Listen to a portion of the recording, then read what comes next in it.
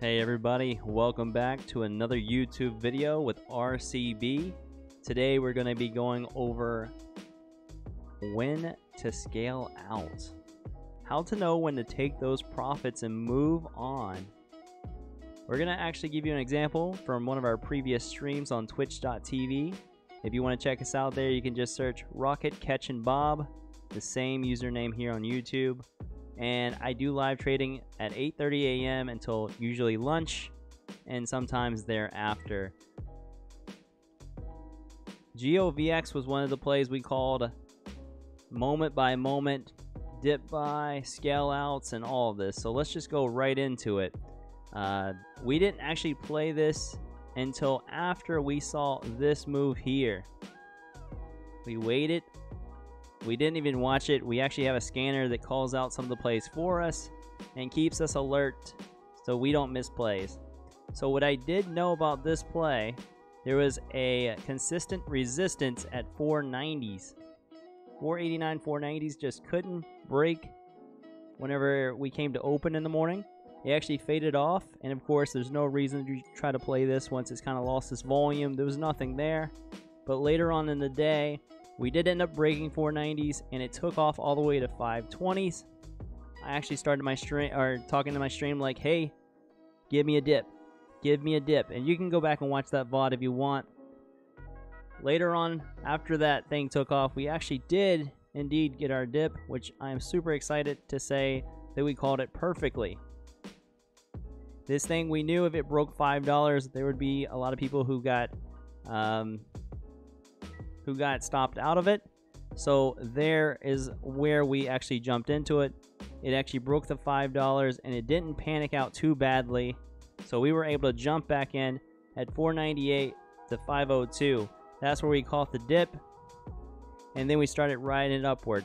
You got a nice jump right afterward. They went all the way up to 536. You could scale in this area, of course. But if you see this, I like that we'd already kind of broke the 490s resistance line. I thought that we had a great entry. And then thirdly, we got a nice pop off of this.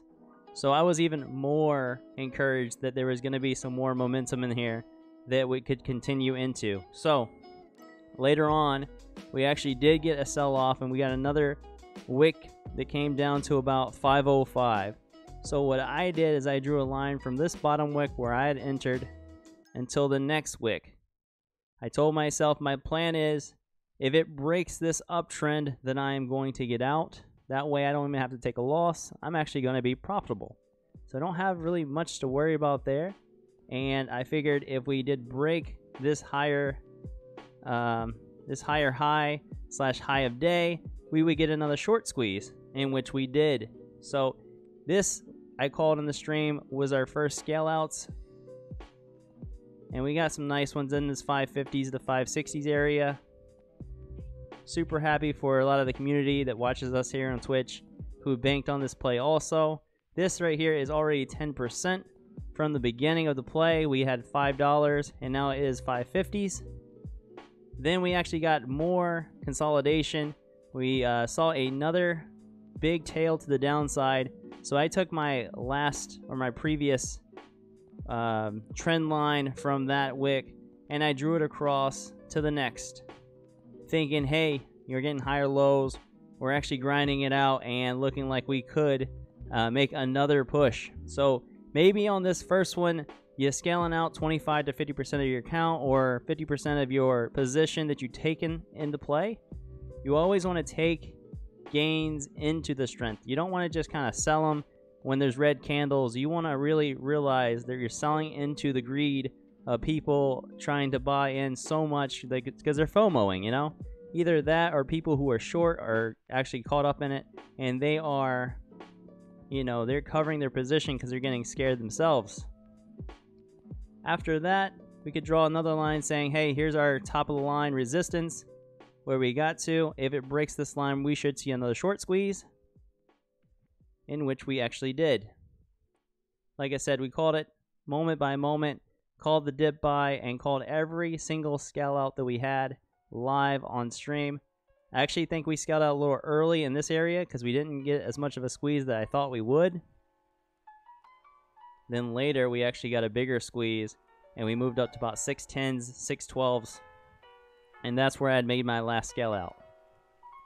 So if you want to look at it, you can look at it like this. You can take 25 to 50% out on this first push, okay?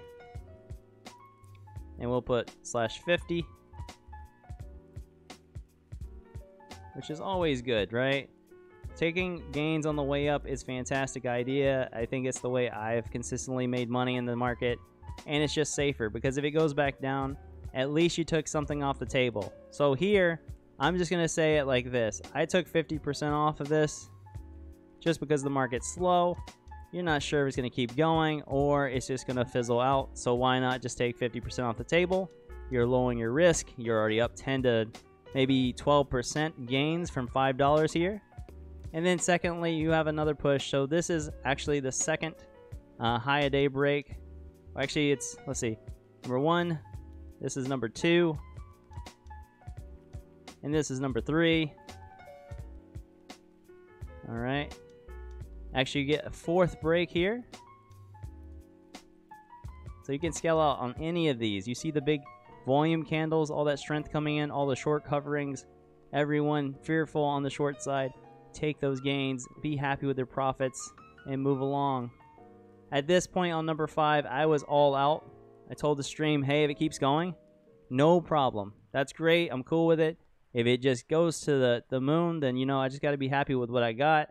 And that's what it is. So we were all out at this point, say 50%. Number 3, we got out 25%. Number 4, another 25%. All out. Some of you guys might say, hey, keep some on the table and ride it out. Yeah, sure, you could do that. Just don't hold that much. Hold 25% max. I wouldn't, you know, in a market that's slower, I wouldn't really count on it going to the moon. It's always better to have those profits. We actually called it almost perfectly. We got out on number 4 and actually went to number 5. So kudos to everyone who made money on this.